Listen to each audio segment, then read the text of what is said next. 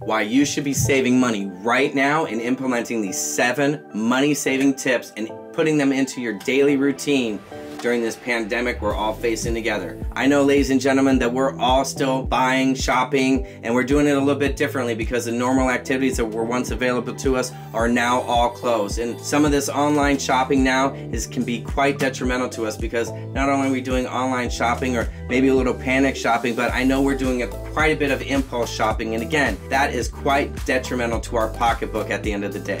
Now, screen time is up 80+% right now, so everyone has a screen in front of them, and that's only making it even easier to have these impulse buys. So that's why it's of the utmost importance right now to be prepared, because this pandemic that we're all facing together, there's no end date in sight right now. There's complete uncertainty still, and we don't have a date which we know we're gonna get back to normalcy. So on that note, we gotta stay dialed in and make sure that every bit of cash that we can keep in our pockets stays there and isn't being spent frivolously or being tempted by the stock market too, because that's so volatile as well. And unless you're an expert or you have someone in your back pocket that really knows it, be smart right now. This is the time to put money aside, keep it in your reserves, establish an emergency fund, because when we get to normal, I guarantee you, if you're like me, I missed my 40th birthday being stuck at home, so I'm definitely going to want to go all out at this hotel I booked that I had to cancel actually. So be like me, put some money aside and employ these 7 tips I'm going to get right into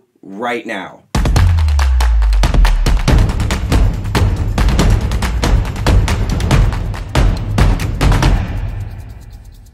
So now, before I just jump into these 7 money-saving tips, if you're new to my channel, thank you so much for joining me. Welcome. If you have subscribed yet, please smash that subscribe and hit the little notification bell as well, because that will keep you dialed in when all my new videos are popping up, because I'm dropping videos bi-weekly. So that's 2 videos popping up every single week. Now, let's jump right into number 1. This is a new thing that's been coming commonplace. It's ditching subscription boxes. These are all online-based types of subscriptions most of the time as well, and this is not the time to be upgrading your wardrobe. I know there's sales out there, but don't be tempted, because they're just trying to get rid of stuff and they're making good use of you if you fall for it. So at the end of the day, avoid these subscription boxes because they're just bringing you stuff that you can't even use or show off right now in the first place. So end it. You can always put it on hold for temporary and bring it back after this once we get back to normal. Now let's jump into number 2. It's important to have date nights, and for those of you who still have special people in your lives, especially if you're living with them, it's so of the utmost importance to maintain those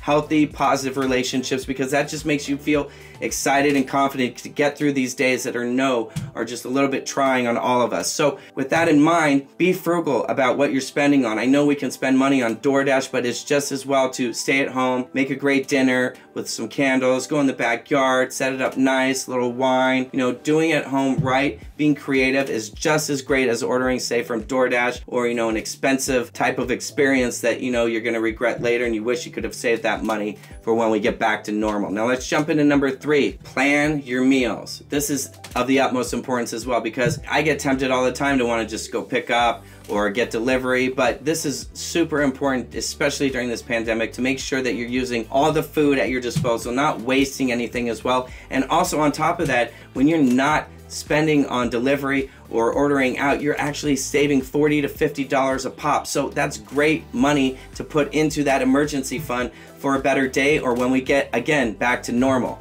Now let's jump into number 4. I mentioned kind of this in number 1 with ditching those subscription boxes, but look, no one needs to buy clothing right now. No one's showing off, no one's going out on dates, there's no premiere, there's no event to go to, so no one needs to be buying clothes right now, unless it's the necessities. But come on guys, you know how us folks are in LA. We gotta have that wardrobe always looking fly. But look, right now, it's the smartest thing for you to do, because again, there's no certainty when we're gonna get back to normal. So keep that money in your reserves, keep it close to you so you know where it is and you have access to it in case you have an emergency during this pandemic. Number 5 is another great thing. Raise a little cash. What do I mean by that? Well, look around your house, your apartment, storage, what have you, and see what things that you're not using are going to be things that you're still not using in the future, and let them go. Put them on the Facebook Marketplace, put them on Craigslist, put them on Nextdoor, and get rid of them. You know, it's a great way to add some extra cash to the reserves and continue to build up those emergency funds during this time. Number 6 is shop around, and I don't mean shop around online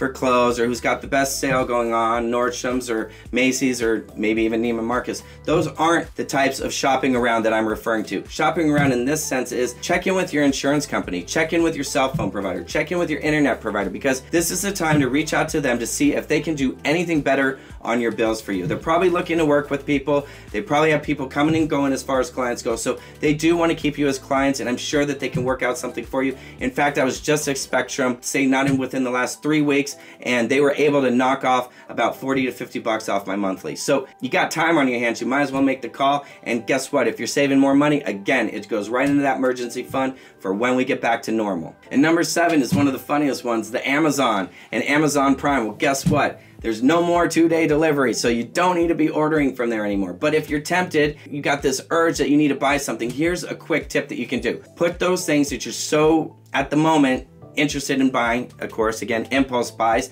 but put those in a cart, leave them there for 2 days, and come back to them in 2 days or 3 days or 4 days and see if they're still of the utmost importance to you. If they're not, hey, you just saved yourself a ton of money. Again, put that aside in the emergency fund and save it for that normal day that's coming. A little bit of celebration that goes along with it as well, because at the end, when we get back to normal, you've implemented all these 7 habits, you've got money in your pockets, you're ready to have some fun and get back to what normal is all about. So on that note, my friends, I hope you enjoyed the video. Again, if you haven't subscribed, please do so. Smash that subscription button, and also please leave comments, concerns. I address everything. Happy to answer questions any and all times, and just stay safe and keep dialed in, because I'm going to bring another video to you live real soon. Have a great one.